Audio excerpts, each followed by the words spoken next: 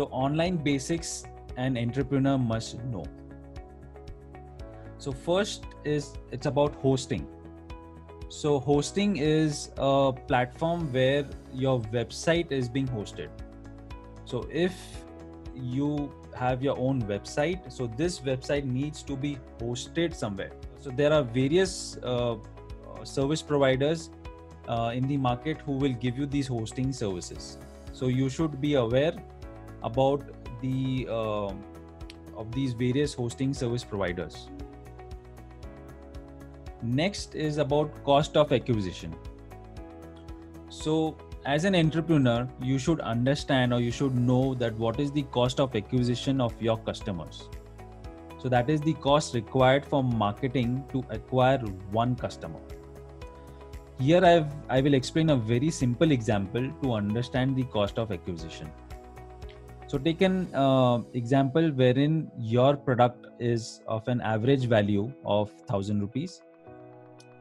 The ad spent on to sell a campaign, or maybe the ad spent on a campaign is around 10,000. The revenue that you generated from this campaign was of 25,000, and the customers that you acquired were 25. So the cost of acquisition of this campaign will be the total ad spent divided by the total customers that you acquired. So the ad spend was 10,000 and customers that you acquired were 25. So the cost of acquisition is 10,000 divided by 25, that's 400. And the gross value earned. So since your product average value is 1,000, so from this the cost of acquiring a customer was 400. So now what is the gross value that you're earning? That is 600. That's 1,000 minus 400, you're left with 600. So it is very important to evaluate the cost of acquisition in an online business. Next is about conversion. So when we talk about an online business, conversion does not always mean that you are converting it into a sale. So what does this conversion mean?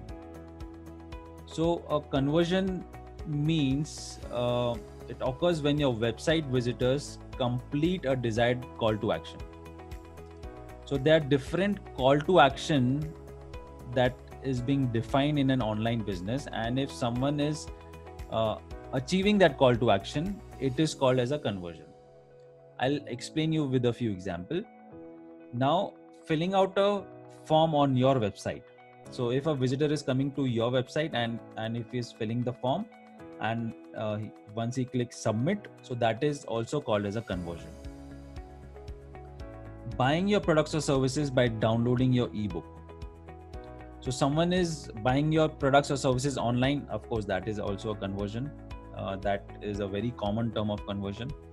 Now someone is coming to your website and is downloading an ebook, and while before downloading the ebook, they are giving you the data of their name, mobile number, email ID. So again, this is also known as a conversion. Subscribing to your newsletters, again, it is called as a conversion. And someone is coming to your social media page, or if they are coming to your website, and from there, if you have a button which says that make a phone call, and once they click on that button, a phone call is being initiated to your sales team. So that is also called as a conversion. So when it comes to an online space, it is very important to understand the objective of conversion. So when you're talking to your digital marketing agencies, or when you're trying to implement digital marketing strategies, so this term will be used a lot by your agencies.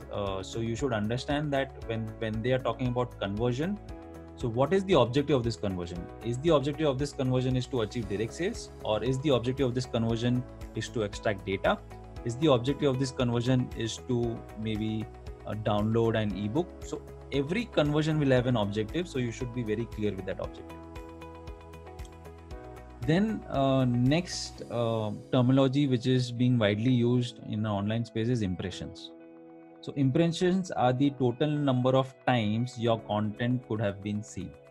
So if you go to your when you create a campaign on social media, so you will get this analytics of impressions. So that means that how many times your ad was seen by any user on the social media. even when it comes to a website, you will get this kind of analytics. So when it comes to a website, again, it means that how many times a visitor has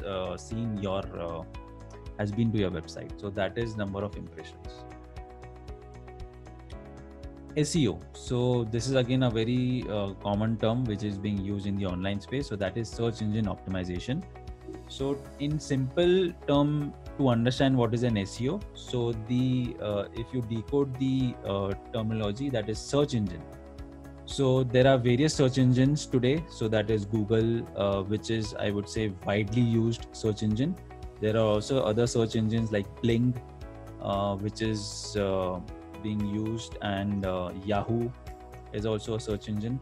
So when you are trying to do any digital marketing activities in order to come on the first page of the search engine, so that is called as an SEO activity. And of course, Google is the most widely you can say used search engine across the globe. So our focus should always be on Google, that how can we optimize and use strategies to come on the first page of Google. So that's the objective of SEO. Second is about SMM. So that is called as social media marketing. So again, here, as the terminology explains, social media. So there are various social media platforms. So that is Facebook, that's Instagram, there's Twitter, LinkedIn, and so on. So the strategies that you will implement to ensure that maybe you are increasing your community, or maybe your community base on social media, or maybe if you're trying to extract sales from the social media platforms. So all these strategies are will be related to social media marketing. So the next terminology that you can see over here is the bounce rate.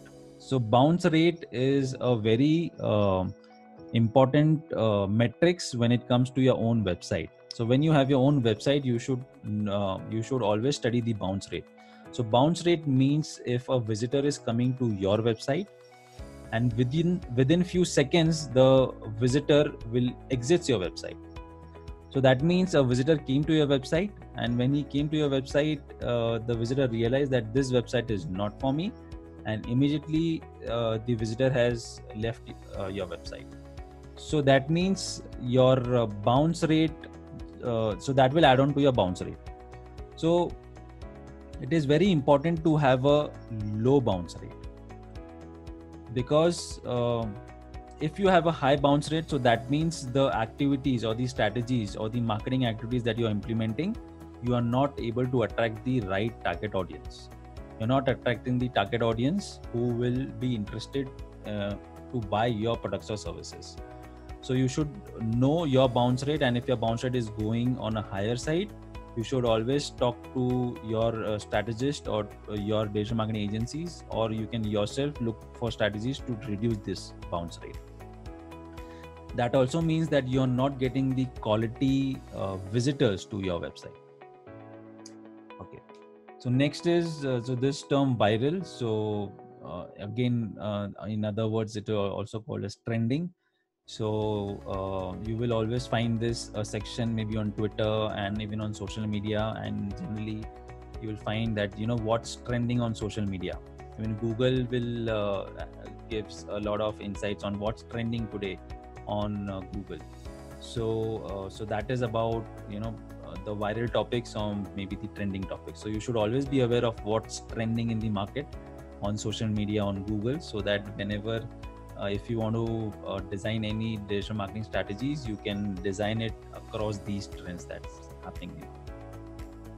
So these were a few terminologies that is being used in the online space, and every entrepreneur should be aware of these terminologies.